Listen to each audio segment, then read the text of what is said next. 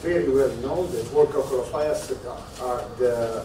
highest level of competition that we are entering in. We have match behind us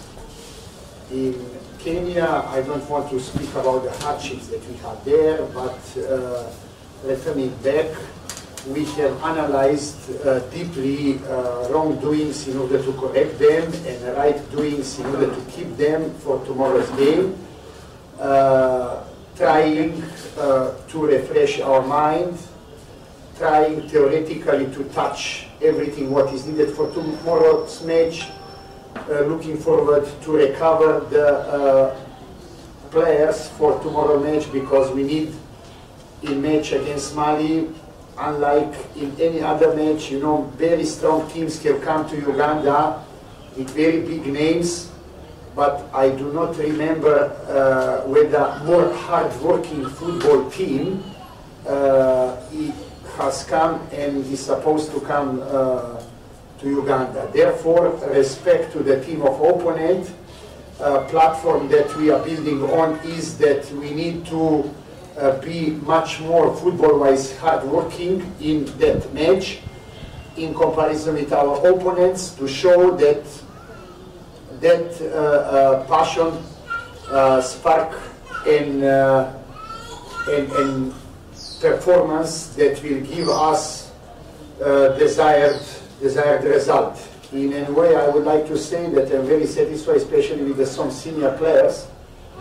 that are helping junior players in transition that we are to accommodate in, and we are having last polishing touches today before tomorrow's performance. People say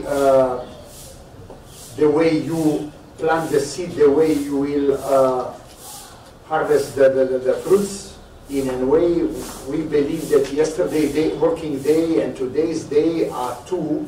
preparatory days where we have done very well to prepare for the game against Mali, where we need, before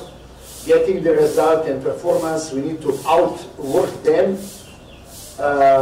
outfight them before outplaying them and outscoring them in a way, looking forward to get the result.